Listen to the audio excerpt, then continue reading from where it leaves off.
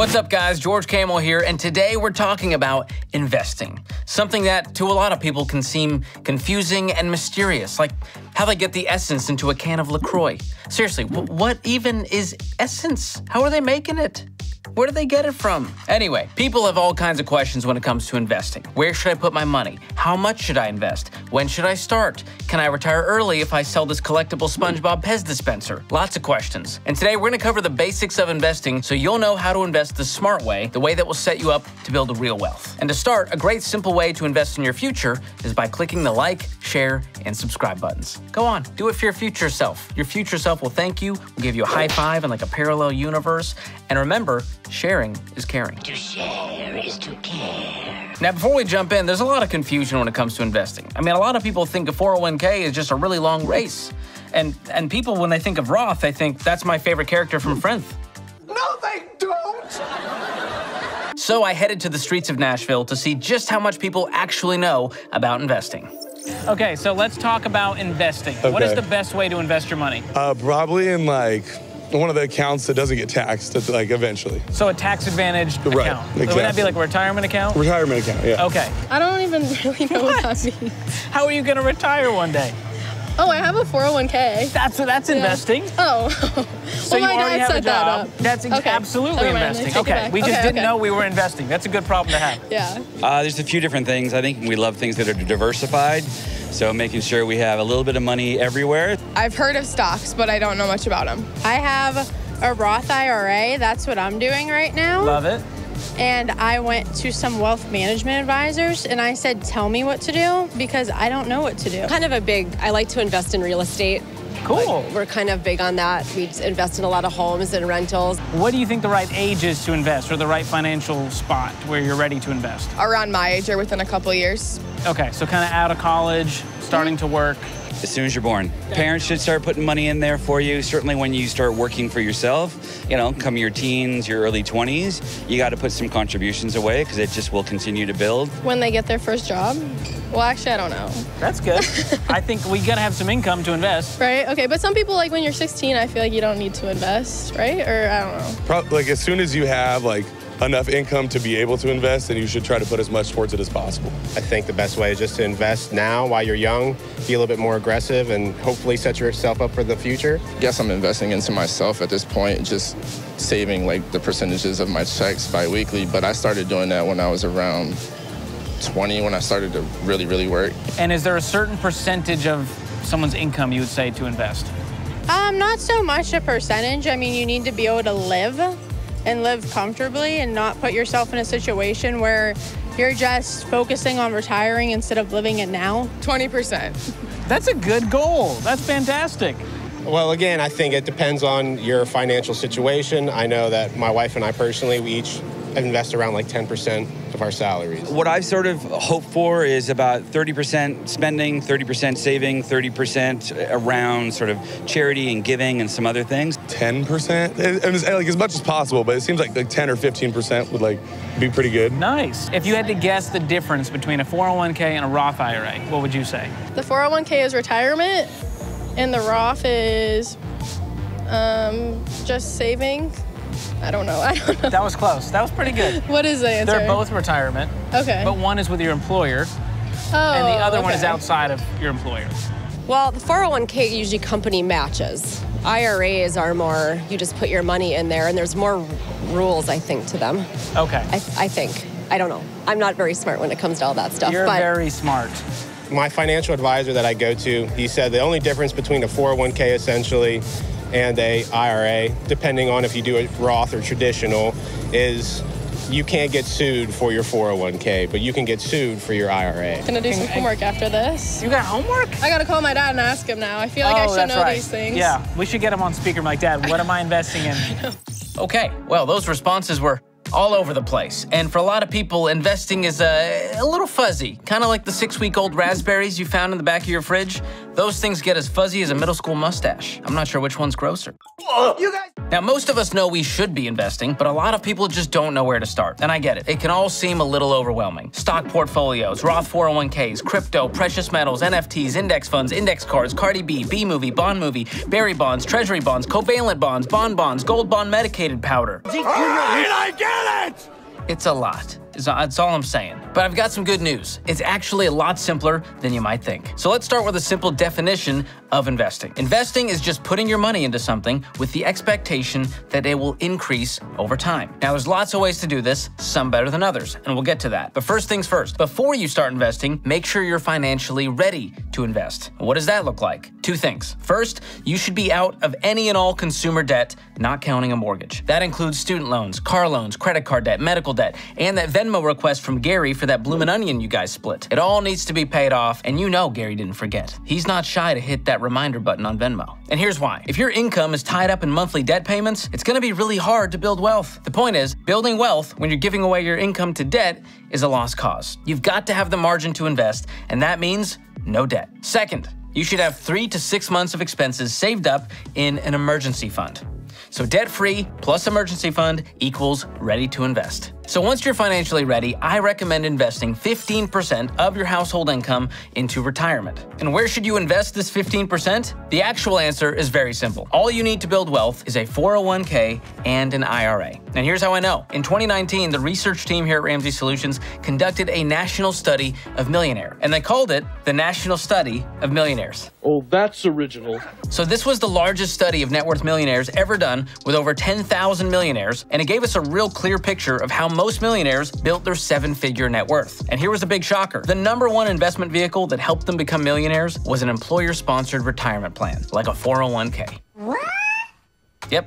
Not crypto, not gold, not inheritance from Uncle Jerry, just boring old retirement plans. And it's just boring enough that it makes me think, I could do that, and I think you can too. So if you want to be a millionaire, do what millionaires did. And here's a 5-word investing strategy that sums up everything I believe when it comes to investing. Match beats Roth, beats traditional. That's it. So let's walk through this. For starters, first, you would invest up to the match in your 401k if you have one. Now, if you're military or government, you might have something called a TSP. If you're a teacher, you'll have something called a 403b. They're all very similar. Now, the employer match is a 100% return on your investment. It's basically free money. Who wants some free money, Shanties?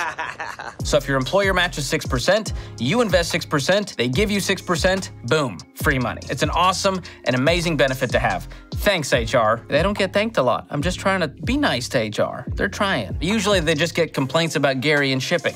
You know what you did, Gary, and we'll never forgive you. So if you have the option of a traditional 401k, invest up to the match. Then move on to Roth options. Now, what does Roth mean? What more do you want? It's simple. Well, Roth just means that you're investing after-tax dollars that grow tax-deferred that you can then withdraw tax-free in retirement. Basically, you're paying taxes on the money now on the front end, so you don't have to pay taxes on it when you take it out in retirement. So if you have $1 million in Roth accounts at retirement, you get $1 million to spend and use without Uncle Sam ever touching it again. And that matters because now that I'm being smart with my money, there's a good chance I'll be in a higher tax bracket when I retire. Since Roth IRAs are individual retirement accounts not connected to your employer, you've got to handle opening that account. And I'll post a link in the description below that outlines exactly how to do that. So we're investing up to the match, then we're moving on to the Roth IRA. Now, if you max out your Roth IRA at the contribution limit and you're still not at 15% of your household income, then we're gonna go back to that workplace retirement plan until we hit 15%. Now, side note here,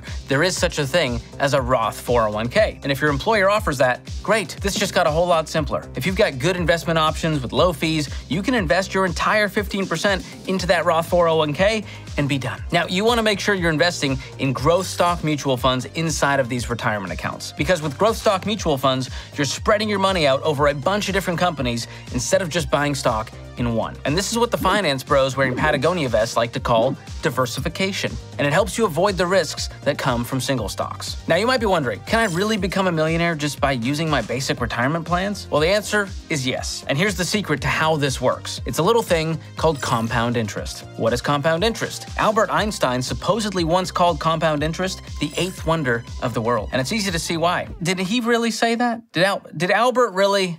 Seems a little sus. We don't have record. Okay, I guess we'll never know. Here's how compound interest works. You invest some money, and that money earns interest. Then that bigger pile of money earns more interest. Then that even bigger pile of money earns even more interest. And basically, you're earning interest on top of interest on top of interest. So let's say you invest $10,000 and you get a 10% return on that money. You just made $1,000. So after 1 year, you now have $11,000. Then the next year, you get a 10% return again on that $11,000, making you $1,100. That brings your total to $12,100. And if you repeat this process over a long period of time, you get the power of compound growth, which makes you way more money than you put in to begin with. And Ben Franklin explained it best when he said, money makes money, and the money that money makes money. Make money, money, make money, money, money. Well said, Ben. Well said. How do we know Ben said that? They didn't have 401ks when he was around. So let's look at an example. Let's say there's a couple. We'll call them Bill and Susie because those are believable names, right? And let's say their combined household income is $65,000, which is actually below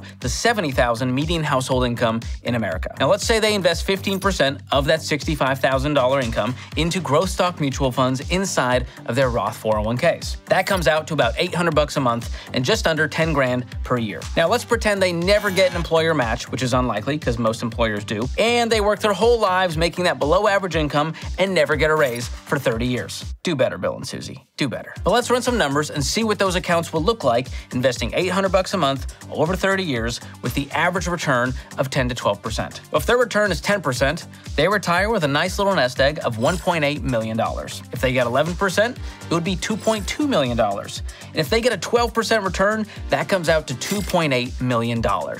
And here's the kicker. Out of that $2.8 million, how much do you think Bill and Susie actually contributed themselves? Less than $300,000. That is insane. That was insane. Clip that. The rest of that was capital growth, compound growth, giving them this huge rate of return. And it happened because they invested over a long period of time. They put in 300 grand over 30 years. It turned into 2.8 million. That's amazing. Now, even if you argue about the rates of return or expense ratios or whatever else you want to nerd out about, you've got to admit that even if I'm half wrong on my assumptions, and I'm not, you'll still be a millionaire. But here's what's more likely to happen in reality. Bill and Susie's income will go up over time, which means they increase the amount they're investing. They'll get an employer match, which means they'll get free money added to their investing total. And if they're following the Ramsey baby steps, which are the same steps I used to go from broke to millionaire, they're gonna pay off their house in under 15 years. And that house will appreciate in value over time. Oh, and by the way, once the house is paid off, they can increase investing even more beyond 15%. And all of this means they're gonna have way more money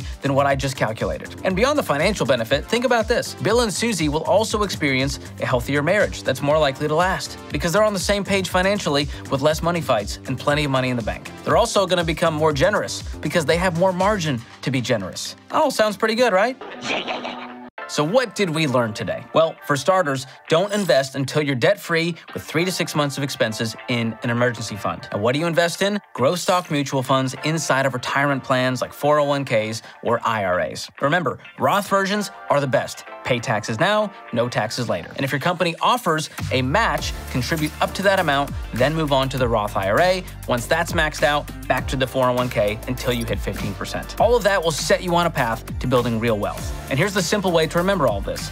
Match beats Roth beats traditional. Now, if you've got a really high income and let's say you max out all of your retirement accounts, you're not out of luck. You can look into options like backdoor Roth IRAs, mega backdoor Roths, investing through your HSA, and taxable brokerage accounts. Comment below if you want to see a video on that in the future. Oh, and regardless of where you're at in your financial journey, I recommend working with a financial advisor to help you understand what you're investing in and give you confidence as you build wealth. And if you want to get connected with financial advisors across the country that I trust, I'll drop a link below in the description. All right, people, hope this video was super helpful for you. If you want to dive a little deeper into the world of investing, be sure to check out the Ramsey Investing Hub. It is chock full of articles and tools to help you build wealth the smart way. I'll drop a link to that below as well. Show. And as always, be sure to like, subscribe, and share this with your friend who needs a little nudge to sell the old collectible Breaking Bad Pez dispenser and start investing the right way. Thanks for watching. I'll see you next time.